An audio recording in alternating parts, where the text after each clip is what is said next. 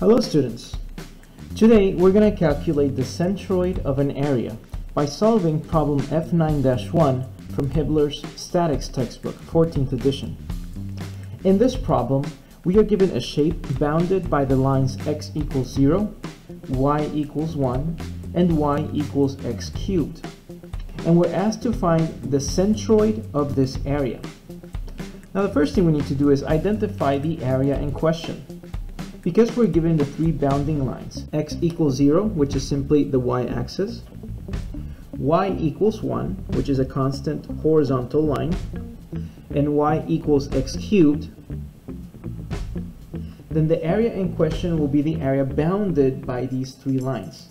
In other words, it'll be the area that I'm shading right now. In order to find the centroid of this area, we need to do a little bit of integration. If this area were simply a rectangular or a triangular shape, then we could find the centroid quite easily. However, this is not the case for our problem. So the first thing we want to do is we want to figure out what our limits are. We know that the area starts at line x equals 0, or at the intersection between x equals 0, y equals 1, and y equals x3. That is actually the origin, where both x and y are 0. On the vertical direction, it is bounded by the line y equals 1. And in the horizontal direction, it is bounded by the point of intersection between y equals x cubed and y equals 1. There's only one possible value where these two intersect. That is when both x and y are equal to 1, because 1 cubed is simply 1.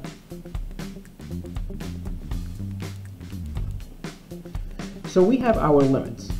Our shape will have to be integrated from y equals 0 to y equals 1, and from x equals 0 to x equals 1. Now that we've identified our shape and defined our limits, we need to determine or establish a coordinate system to solve this problem. Because this problem is given in the x and y plane, it's easy to set our coordinate system as simply x and y. The way we set our coordinate system is by first selecting a random point at one of the edges of our shape. In this case, I'm going to choose a random point with coordinates x, y. Now, if I set x, y as my random point, now I can take a strip of a differentially small area drawn as a rectangle. I can blow up my differentially small area here for better context. If I know that this x coordinate of my point is x, that means that the width of my differentially small area is also x. In the y direction, our width should be our differentially small length dy.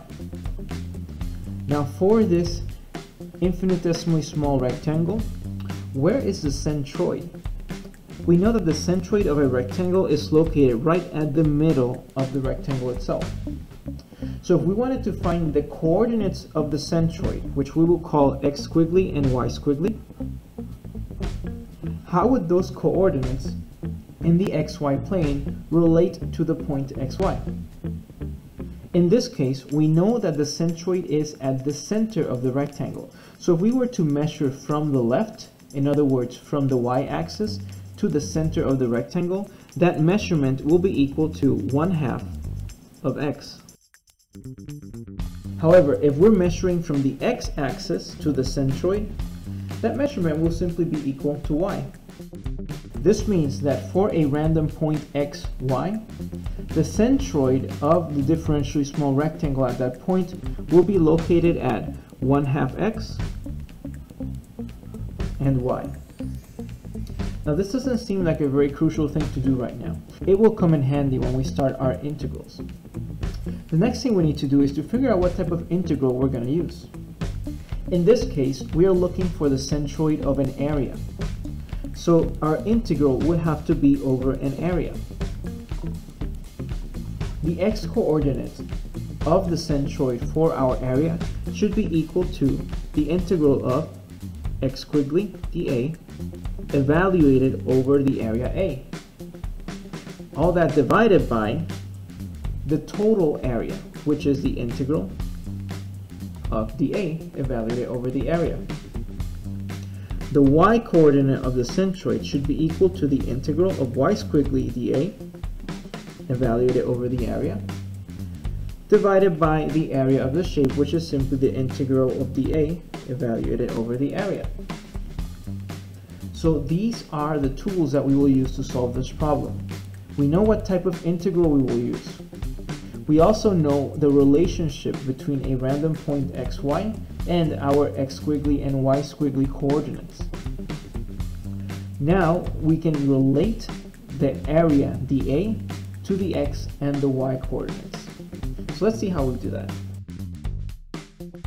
For this differentially small area, we can calculate its value dA by simply taking the product of the base and the height. In this case, the base is x and the height is dy. That means that for this differentially small element, the area will be x dy. However, we know that x is a function of y. So when it comes to integrating, we don't really want to have two different variables that are functions of each other. Instead, we want to express everything in terms of just one variable. How do we do that? We know that our point xy, it's located anywhere in the line y equals x cubed. Because of this, we can find a relationship between x and y. Since we know that the point will be located at line y equals x cubed, we can express this x in terms of y by solving for this equation. In this case, x will be equal to the cubic root of y, or y to the power of 1 over 3. We can take this relationship between x and y and apply it to our differentially small area. And that is how we convert an area integral into a length integral. Now we can apply everything we've come up with into our solution.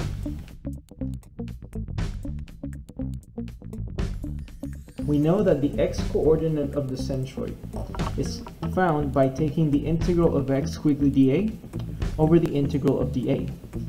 However, we know how to relate x squiggly to x and how to relate x to y. Remember that x squiggly was equal to 1/2 x. But we also know that x is equal to the cubic root of y. That means that x squiggly will be equal to 1/2 of the cubic root of y. Let's apply this into our integral. Now we evaluate this across the area dA, but we also know that the area dA is equal to cubic root of y times dy. And because we are evaluating in the y direction now, we need to evaluate across our y limits. In this case, the limits go from 0 to 1.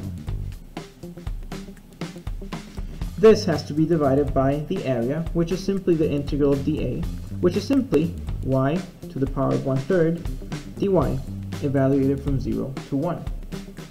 And that is what our integral looks like. Looks like a tough integral, but it's not really that hard. Let's see how we can simplify this integral.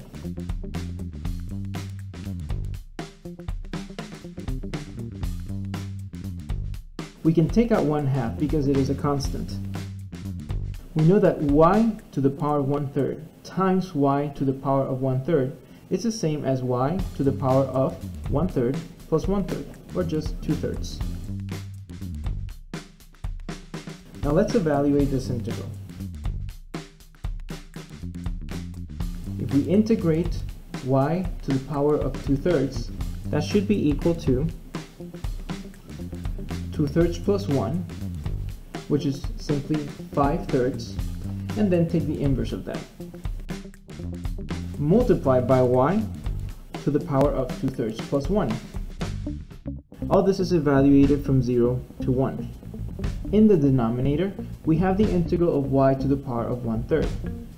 That should be equal to the reciprocal of 1/3 plus 1, which is 4/3. The reciprocal being 3/4. Multiplied by y to the power of 1/3 plus 1. Now this actually becomes very easy to evaluate. If y equals 1, then this equation simply equals 3 divided by 2 times 5, or just 3 over 10. If y equals 0, the entire equation equals 0.